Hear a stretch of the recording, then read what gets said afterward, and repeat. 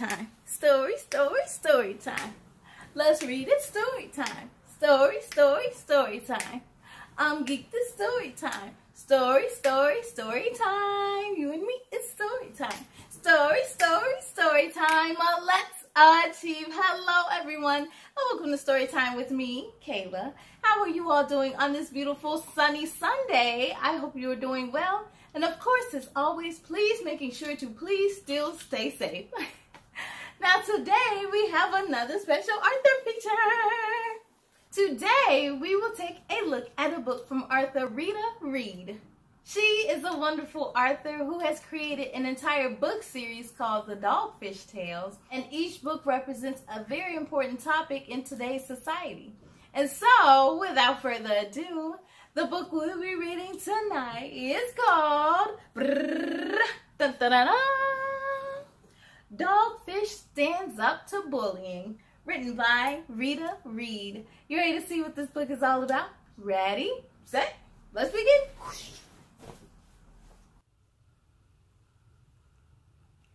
Dogfish Stands Up to Bullying, written by Rita Reed and illustrated by Cartwright. Here we go. You know, even though the official month for National Bullying Prevention is in October, that is completely okay because we still want to celebrate and honor that month all year round. We all have to do our part so we could put an end to bullying today. Don't you agree?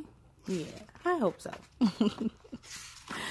A big shout out to Erin. Hey, and also a big hey and shout out to everyone of her friends and family watching. All right, you all ready to jump straight to it? Here we go. Let's begin. Swimming up the Amazon River, Dogfish wagged his tail with glee, excited to start his new school year at Rainforest Elementary. He arrived bright and early before class the first day, ready for new friends to laugh with, sing, and play. Ooh, starting the new school year is always so much fun. You have so many emotions. You're excited, nervous. So many things are happening. While swinging on the playground, gleefully swaying up high, Dogfish heard a whimper that grew into a cry. Uh-oh.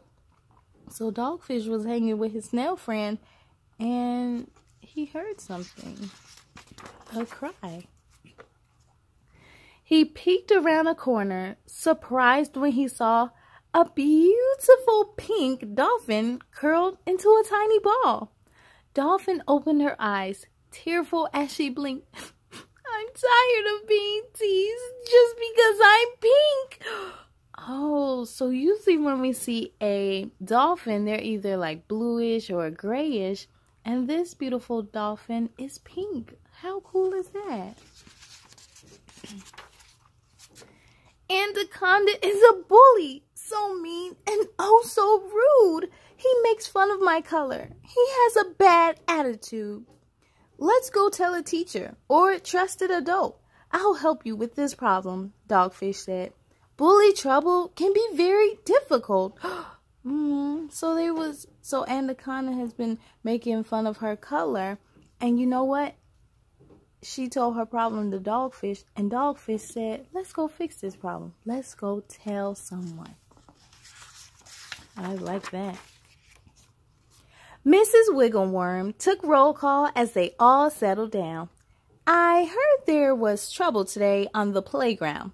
It's important for me to know if anyone needs help. Sometimes problems are too hard to handle all by ourselves. Bullies have more power if they think no one knows.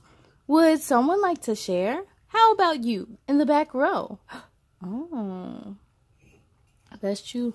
They think they can control you. But as more people know, then more people be against them, and then they won't have that power. The small, slimy snails slithered forward. We don't like being teased, they all peeped and squeaked. Anaconda is a big, mean snake. He's older and not very nice. He bullies us while we play. Oh. So wait, Anaconda is bullying someone because of their color, also their size. He's not a good friend at all. The piranha swam forward. Yes, something must be done. Their feelings rose up in bubbles. Anaconda should be kind to everyone. He says we look mean because of our sharp teeth. We're just little omnivores. We don't eat meat, but we also love fruit, nuts, and seeds. We're doing our job in the river to keep things nice and clean. Oh, so they're not mean at all. They just have sharp teeth. Mrs. Wiggleworm smiled. I'm glad you're speaking up and using your words. We all have feelings that need to be heard. Absolutely. So always, always speak up for yourself. At lunchtime, they decided to ask Anaconda to apologize. But when they found him, they were quite surprised. What? What did they find? Oh my goodness. Anaconda was being bullied by Big Alligator, who was twice his size. I can't help it if I hiss, Anaconda cried. It's hard for me to say things right. Oh, he has been bullying everyone, and someone is bullying him. How do you think that's making him feel now? Friends joined together in one voice. Please stop being mean and make a better choice. Ooh, stop, think, act. Big Alligator walked away. Together, they were strong on that very first day. Oh, they came together. Mr. Catfish was visiting today. He was a wise and gentle soul. He gurgled and purred. Let's talk about words and how they make you feel inside. Words can make us happy, but can also make us cry. If someone makes you mad, count to 10 and take a rest. Then you can share your feelings with the words you think are best. So sometimes when we're upset or angry about something, we just may just say the first thing that comes out of our mouths. But it's always good to stop, think, and act. So stop, count to 10, think about it, and then react how you choose. Anaconda slowly slithered to the front of the class. I'm so sorry. I was bullying you because it was done to me. Today, you've all helped me learn to use kind words and stop being mean. He realized he was wrong, but he still apologized. And I really think he meant it too. He means his apology. Suddenly, Anaconda became brighter. His green began to shine. Look at him. Everyone smiled wide. Look how happy everyone is. No one's getting mistreated or bullied. I love it. Everyone's so happy. Stand up for others. Think about your words. Respect and include everyone. Stick with your friends. Talk about your feelings. Tell a trusted adult.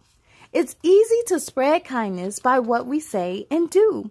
Respect one another. It all starts with you. Yes, it does. This world could go around so much better if we just all choose kindness. And here's a little map of where Dogfish is from. And he traveled all the way to the Amazon River. And also here's a little bit more about the author and illustrator. Wonderful, wonderful book. The end. Yes, K-Crew.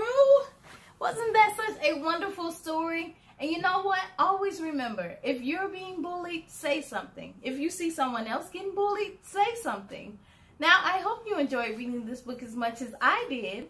To find your copy and to check out her other books, make sure to head on over to her website, and you can also find these books on Amazon. And of course, be sure to follow on social media. A big thank you to Rita Reed for my copy, and I cannot wait to read more from you very, very soon. A big shout out to all her friends and family. Hey, every watching. And K-Crew, I want to thank you as well, but it's time to say goodbye. Are you ready? Here we go.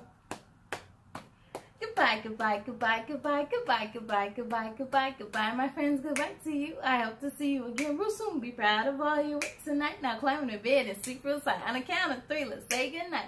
1, 2, 3, good night.